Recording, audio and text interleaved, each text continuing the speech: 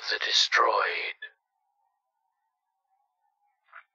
In any city, in any country, go to any mental institution or halfway house you can get yourself to. Walk to the front desk and address the worker there, asking to see the holder of the destroyed.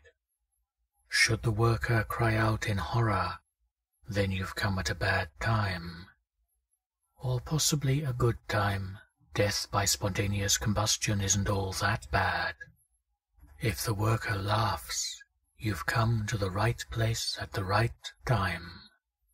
The floor will crack, then break entirely, as if it was made of glass. When you hit the ground below, walk straight ahead until you see a small flame. Keep walking forward until you can see what feeds the flame. Bend down and ask the now very burnt thing that was once a man, what happened to the ones that were destroyed? The arm of the thing will reach out and grab your neck as the holder begins to tell you the tales of every seeker that was destroyed in his quest and of the objects that were destroyed. When he is finished telling his stories, his arm will burst into flame once more.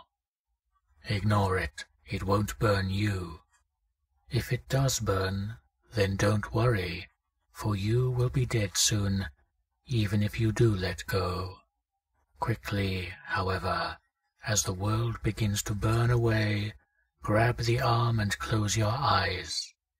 As the world burns, you will feel the part of the arm you grabbed begin to change into another object.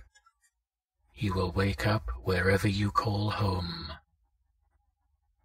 The matches in the book you now hold burn with a special flame. Whatever their fire touches will be repaired if it is broken, and destroyed if it is whole. Be warned, however, that if you attempt to use it on another human, your flesh will burn instead. The matchbook is Object 194 of 538.